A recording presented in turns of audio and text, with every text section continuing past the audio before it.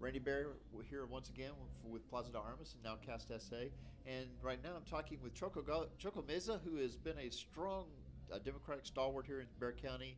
Um, Gone through a lot of the elections. How far back do you go with Bexar County with Democratic elections here? You Don't age me. don't age you. I Okay. have been enjoying my entire adult life working in elections here in San Antonio, throughout Texas, and even nationally. So I've been a big supporter of the Democratic Party. I have reason to be. This party has stood for all the right issues that benefit this community, and we have excellent Democratic leaders here in Bexar County, and we need to continue growing it because this state should be a blue state.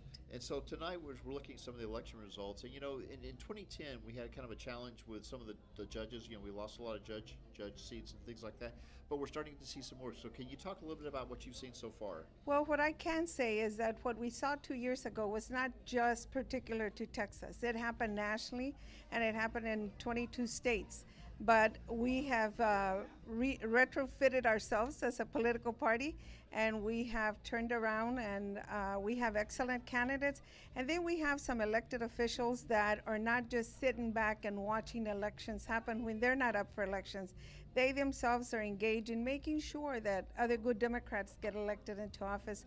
So we're seeing some judges tonight taking the lead, and some are slightly behind, and some are a little more behind. But the fact of the matter is that you're not going to see the same tsunami, and I don't think we'll ever see it again. And every election, every 2 years, is just going to get better till we have a Democratic governor. Can you tell us some of the judges that you see are looking positive tonight? Well, I'm very impressed with the results right now for Larry Knoll and for Karen Poza. They are excellent judges, deserve to be continue doing their work on the bench.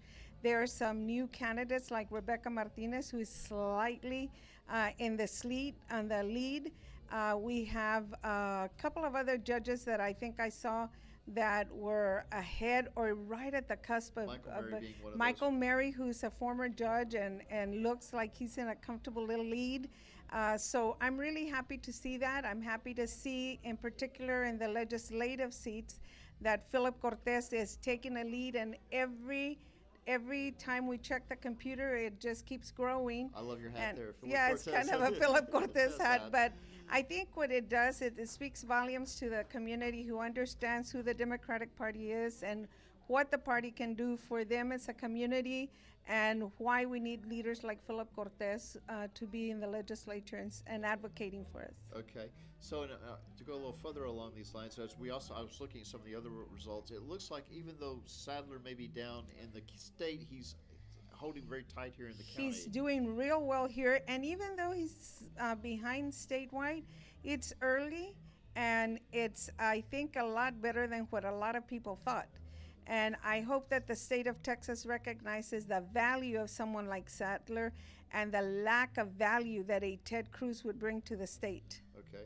Now, we were also just came from the mayor's pre-K party, and the watching over there, it looks like it's ahead. So Yeah. what's some thoughts about that you might have? I am really excited about the pre-K. I think the mayor has taken positions and initiatives that will benefit the community. Sometimes they're not popular, and sometimes people don't understand why. But I think they put together a campaign where they educated the community or informed the community on the benefits of that initiative. The way I looked at it, a stack of pancakes and a cup of coffee costs more than what you're investing in a 4-year-old, and we need to develop the intellectual development of children here. Okay, great. Thank you so much for talking to us. Thank you, and I really hope that tonight will end up blue, very blue, Democratic blue. That's